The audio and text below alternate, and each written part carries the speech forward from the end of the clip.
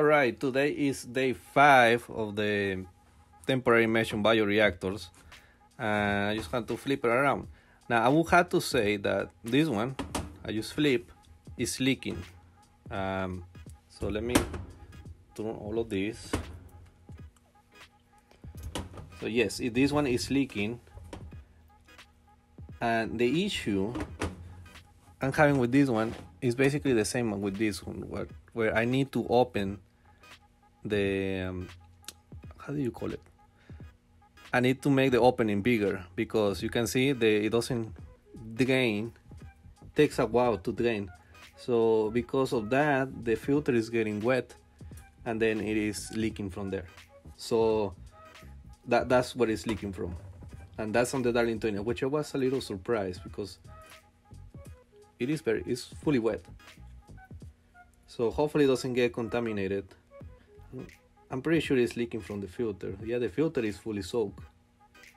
So there's where it's leaking from. I hope there is nothing gets contaminated to there.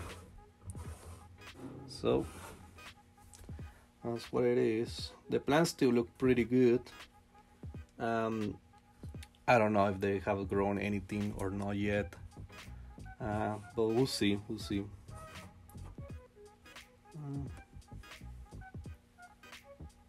Yeah, way too early to tell.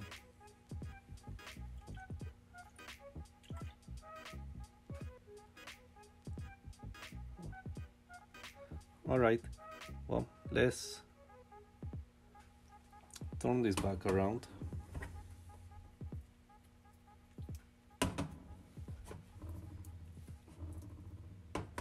See, the liquid is still there. So it is my own fault, where I pretty much fully close them. So I need to open them and then fix that. Actually, you know what? Let me do this right now. Just 1 second.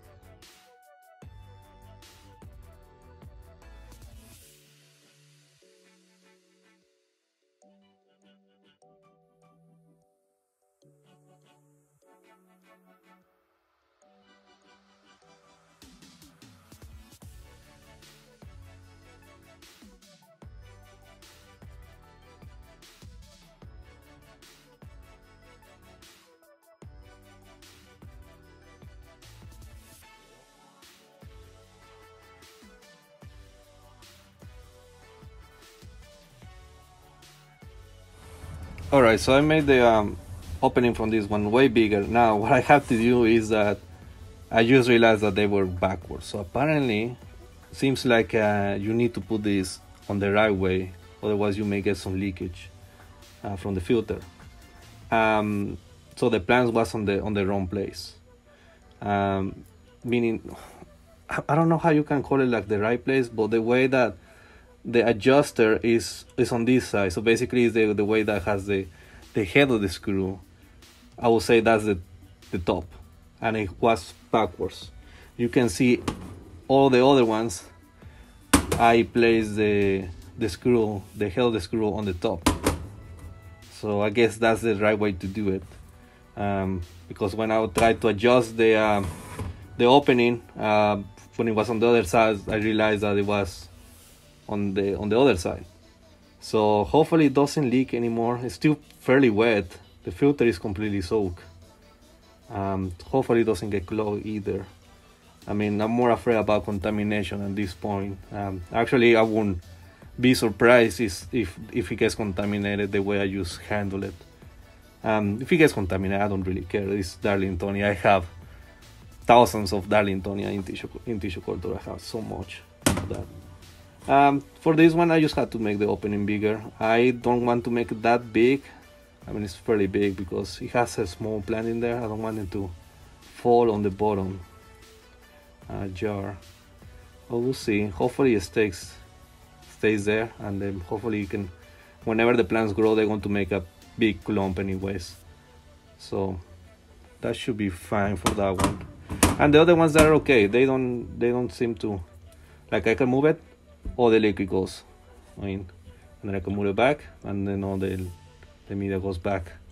So these two, they have no issues. That was the cephalotus, is the Nepenthes truncata.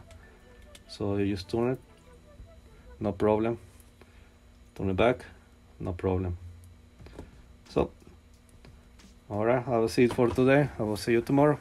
Goodbye. Hey everyone, thanks for watching the video. If you're enjoying these tissue culture videos, be sure to follow us on social media for more informative content. And if you're interested in conducting your own tissue culture experiments, make sure to check us out at plantcelltechnology.com for all the products you need to get started. Use the code FP10 for 10% off your first purchase.